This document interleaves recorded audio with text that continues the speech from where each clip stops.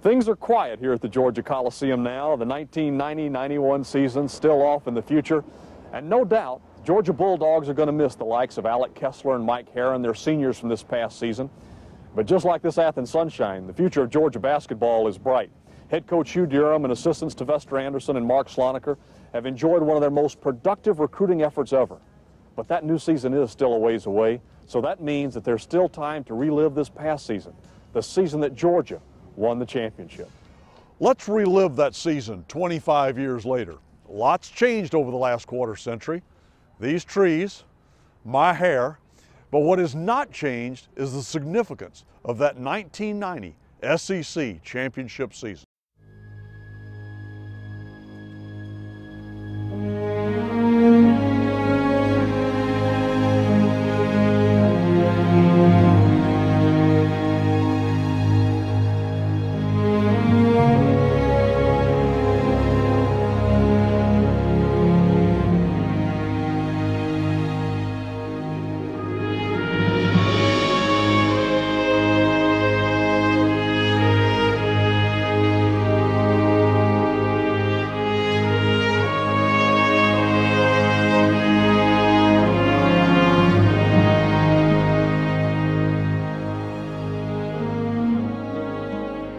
The 1990 year, we weren't predicted to do a whole bunch, but I think we had a really good nucleus with Alec and Latero coming in and having a year up underneath his belt and us playing together.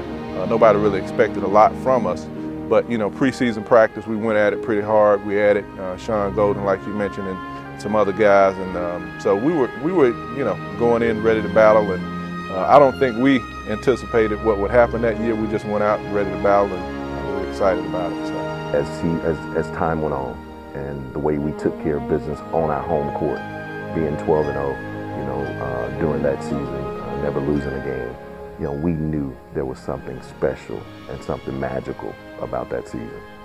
I mean, everybody liked each other. Everybody rallied around each other because we knew we had the talent. I mean, we had an exceptional talent in Alec and Latero. And we had big guards and we could defend, so we felt pretty confident, that we can do some things if we stayed together. And that's what our focus was on, to stay together and compete as a team. Going into the season, Coach Durham encouraged that each person play to their strength. Coming from a basketball program, my father was my head coach, and we went to 4 straight state championship games. Defense was always my strength. Even though I scored great points, I was able to come in and give a great ball handling mindset, a great IQ on the court, but defense was my strength. And the beautiful thing about that team, that everyone on that team played to their strength and not to their weakness. The 1990 Bulldogs started their schedule with 7 wins, only falling to Georgia Tech and Arizona State before heading into SEC play. Going into conference play, I think our confidence was up. And then we had the first conference game, and that was against Kentucky, and I think that might have been Rick Pitino's first SEC game. I know it was the first game of his first year, our first game. Played at home, and I think we won. We put 106 up. After the Kentucky win to open SEC play, the Dogs struggled against Florida and Alabama, but then regrouped, beating Vanderbilt, Mississippi State, and Ole Miss. But the true test was going on the road against a very talented LSU team, but without the Dogs' leading scorer, Latero Green, who was out with an injury. One of the most memorable games was the LSU game, of course, beating them in overtime. There in LSU, and Rod Cole hit 3 free throws to put it in overtime, and I think Latero Green didn't even play that game. Jody Patton came in and had a big impact. I think he scored 17 or 19 points that game. That was a unique game, going into that game, they got the 2 biggest guys in the SEC with Stanley Roberts and Shaquille O'Neal. Then you're talking about having a great shooter in Chris Jackson. There were challenges, but again, we knew we could defend. We had big guards, and that really was a mismatch for a lot of teams. So, that being said, we really had to focus on just staying together and staying positive. Because I tell you, you can really get down if you focus on those adversities. So we had to focus in on our, successes and, our advantages. The beautiful thing about it, because we had such unity, such great leadership from Alec Kessler and from Laterio and from Rod Cole, that we were able to blend together and everyone played to their max. That was a great game for us, and Coach Durham put together a great coaching plan of implementing the Shaq attack rule.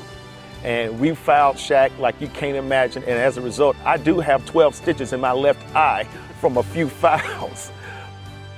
So I hit 3 free throws, and we ended up going into overtime and winning the game, and I think that was a great turning point for our season. We were playing good basketball anyway, but nobody expected us to go into LSU and beat a team that had Shaq and Chris Jackson and Stanley Roberts and a lot of host of other guys. I mean, we were just looking at the stat sheets. Those guys had some really good players on that team. So it was a great win for us.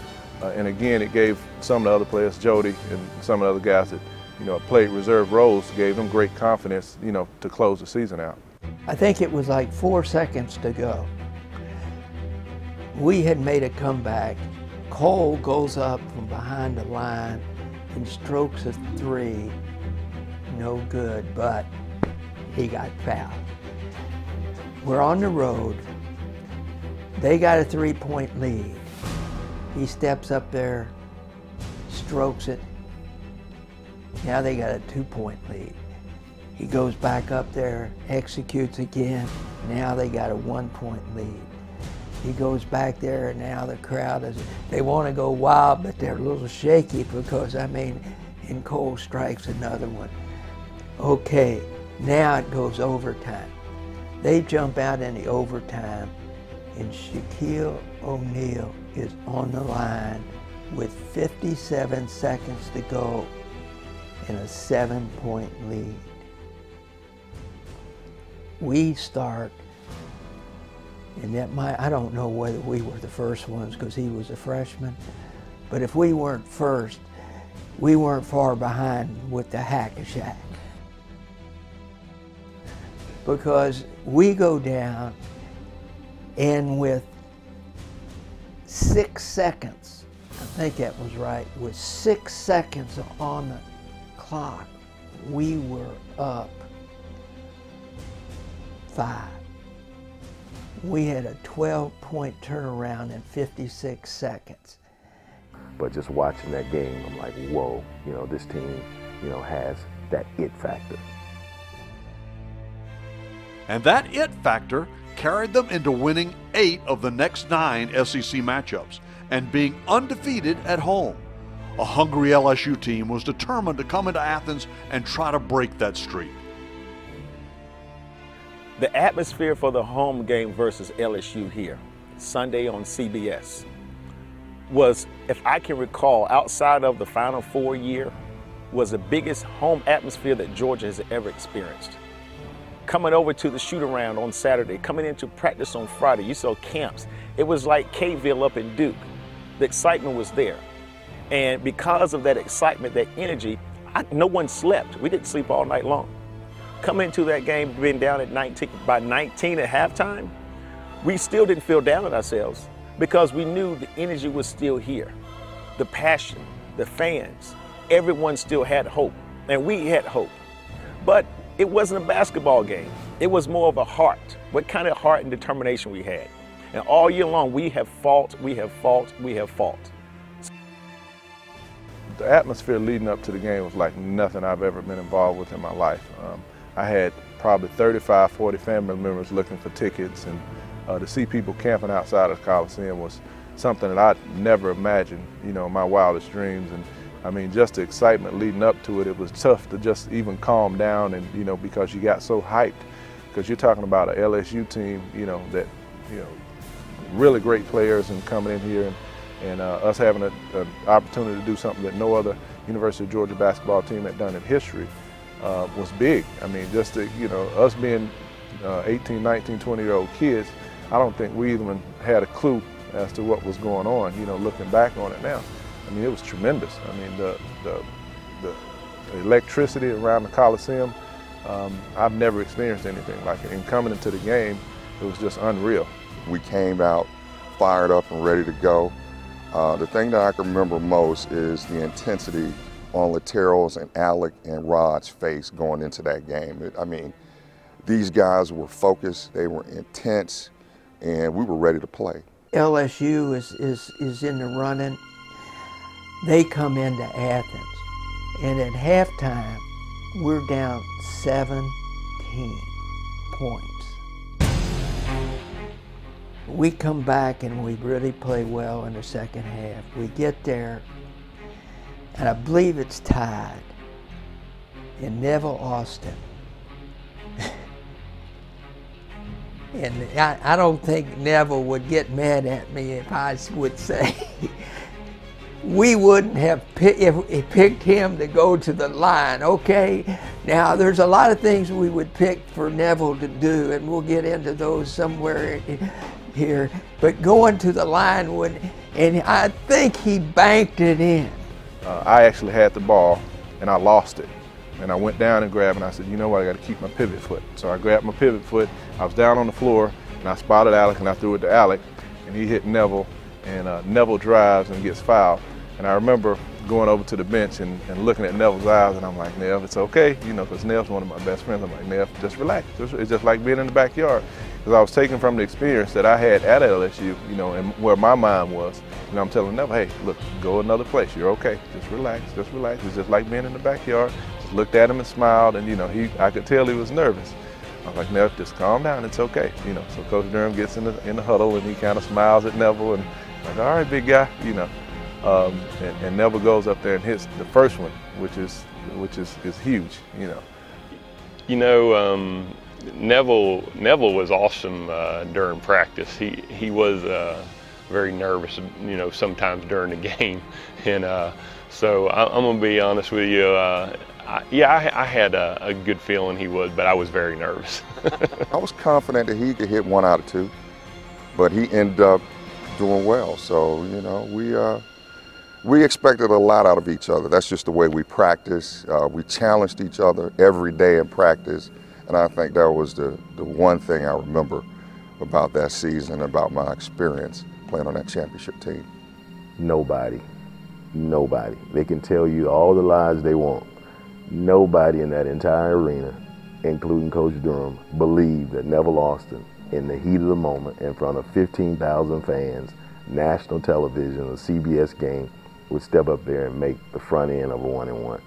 But he had confidence in himself, and you know, he tipped us to the point where we ended up beating LSU by 1 point on Neville Austin's free throw. He'll never forget that. We knew hitting that one free throw could change our opportunity of winning the SEC championship. Sure enough, when he hits that free throw, then all of a sudden he misses a second when the clock goes live and it runs down, and this whole entire community, not just Statement Coliseum, the community erupts. And I still get chills just thinking about it, running on the floor, jumping up and down. I remember hugging Rod, Laterio, Alec, and Kendall. Everybody just hugged and kissed each other because we felt like we just won a national championship. But that feeling of winning a championship and the way that we did with the character that we had was special. And Neville Austin. What more can I say about that one free throw that he hit, that one free throw that changed the history of Georgia basketball? Now the SEC regular season title was a real possibility if the Dogs could beat either Tennessee or Auburn. Florida upsets LSU. Now we got a chance to lock it up if we beat Tennessee. We don't beat Tennessee. Now we come back.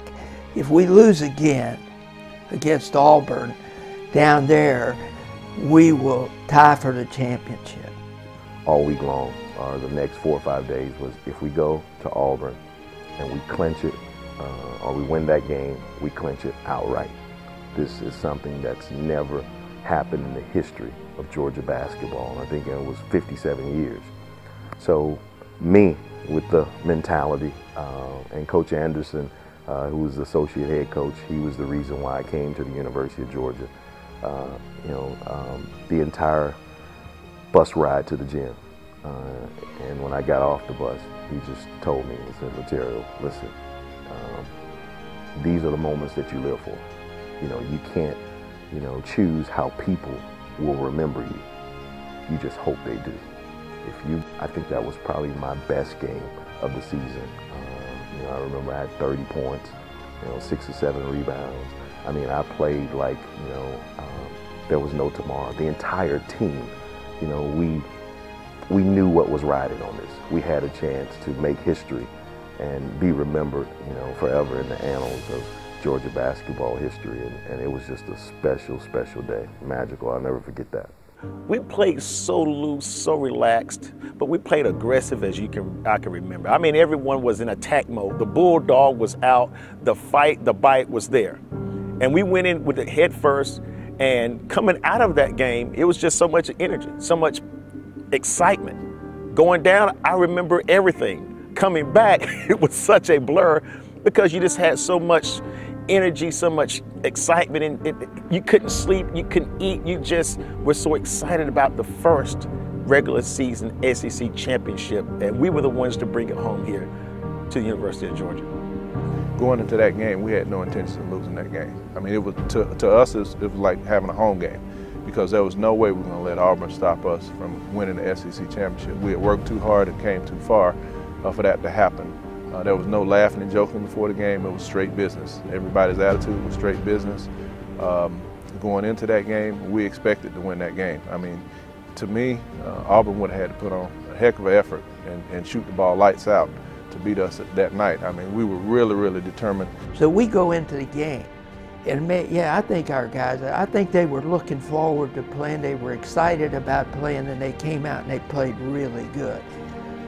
Alec had a good game. Laterio had a good game. Everybody had a good game.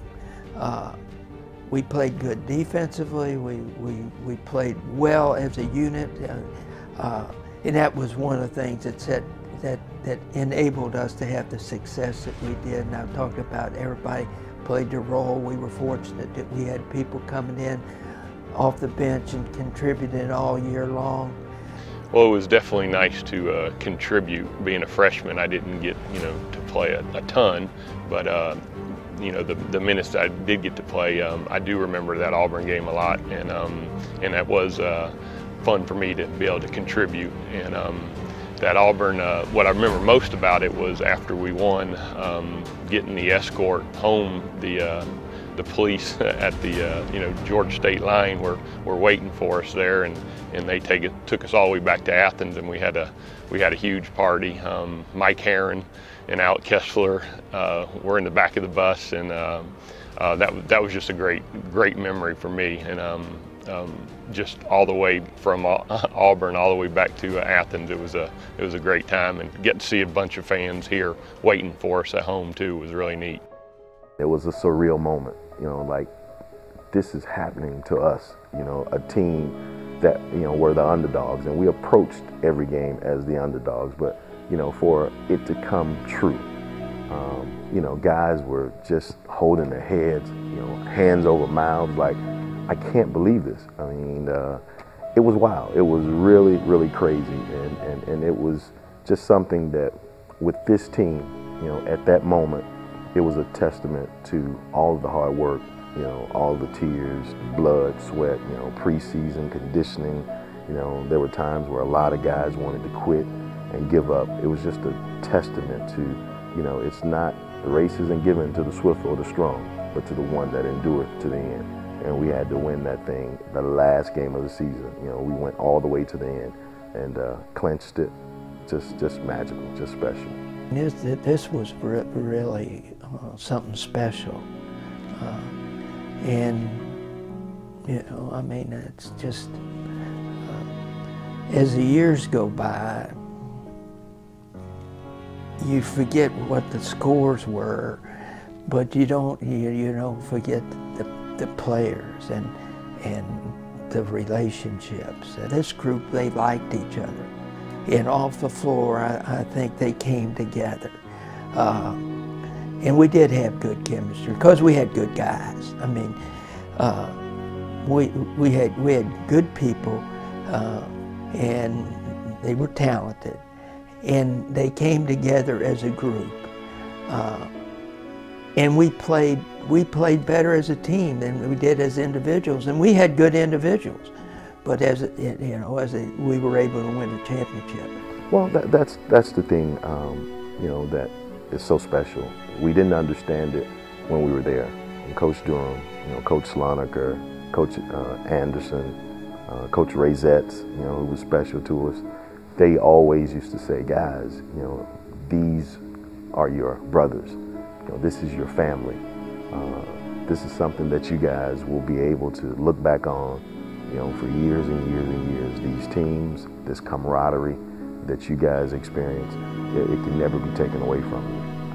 And 25 years later, just being able to come back and fellowship with all the guys that, we had so many battles on the court, so many tough practices. We didn't like each other at times during the course of the year. Just to come back 25 years later, there's no feeling, like it. And just to be able to put our arms around each other and reminisce about what we did. We cemented our legacy forever in the history of University of Georgia basketball, and that's special.